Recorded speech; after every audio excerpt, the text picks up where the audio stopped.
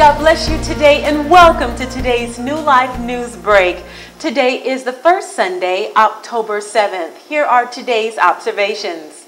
A very special welcome to all visitors and New Life members. The seed upgrade as of today is $69,313.63. Phase 1 roof repairs have begun on the Mother Church. Praise be to God. Please continue to sow your seed into the green envelope system. All New Life offices and the Learning Center will be closed tomorrow in observance of the Columbus Day holiday. Pastor Ellison's itinerary is as follows. Thursday and Friday, October 11th and 12th, Richmond, Virginia, Pastor Mark Vereen. Sunday, October 28th, Sacrifice of Praise Church with Pastor and First Lady Ford, Enterprise, 4 p.m. Miracle and Healing Prayer Time on WXVI AM 1600 at 7 a.m. the first Wednesday of every month.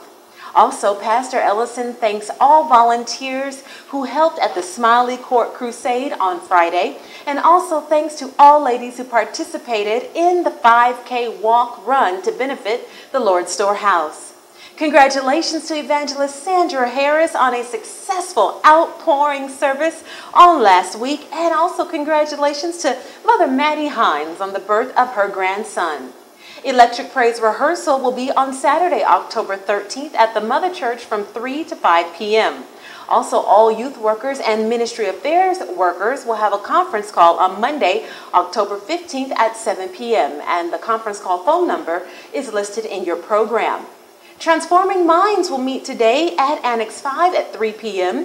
And also the follow-up ministry needs you. If you are interested in helping to disciple new converts and you are saved and Holy Ghost filled, then you're asked to please call the office or contact Evangelist Kathy Horsted. Be sure to check out the all-new and exciting redesigned website, nlcogic.org. Tell a friend about it, and remember that you can also pay your tithes and offerings online. Get ready, New Life. Mark your calendar. Get excited because the one and only Dr. Judy McAllister will be here on the first Sunday in December. She'll be our very special guest. Dr. McAllister is the president of the International Music Department for the Church of God in Christ Worldwide, and she'll be here speaking at the 11 a.m. service on that day. Don't miss this powerful woman of God. The amazing Daughters of Virtue Choir will be singing, so be sure to watch your program for rehearsal dates. There will be a baptismal service at Annex 4 at 5 p.m. on Sunday, October 14th. Also, the New Life Learning Center is open and ready for enrollment, and also a very special open house will take place on Friday, October 19th at 7 p.m. Be sure you come out, tell a friend about it, and learn more information in your bulletin.